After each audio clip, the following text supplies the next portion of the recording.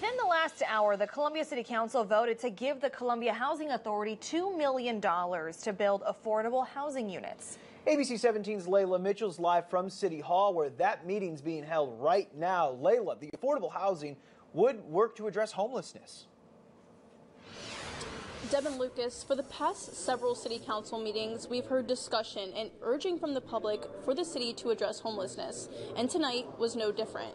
Tonight we heard from Randy Cole, CEO of the Columbia Housing Authority, asking the city for $2 million to help build the 24-unit affordable housing development. The development will be built at the corner of Sexton Road and Garth and will be called Kinney Point. We heard tonight the development has support from the neighborhood.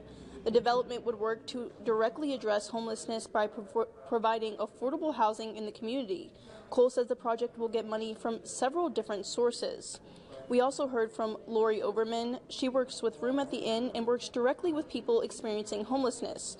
Overman said basic human needs are not seasonable and asked the council to create a permanent solution instead of relying on the churches.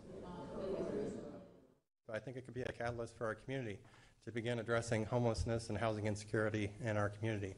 I think it could be a project that unites us. I know there's other projects that need to come forward, such as a low barrier shelter, transitional housing, and many of the agencies and partners that volunteer at those agencies are here tonight in support of our project. Now, it's been a very busy night at City Council, but the council is expected to address building a permanent homeless shelter tonight. I'll have more for you on that at 10. For now, reporting live in Columbia, Layla Mitchell, ABC 17 News.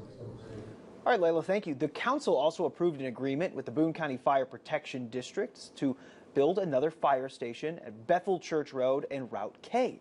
The city agreed to annex that land just south of the current Station 8 on Route K.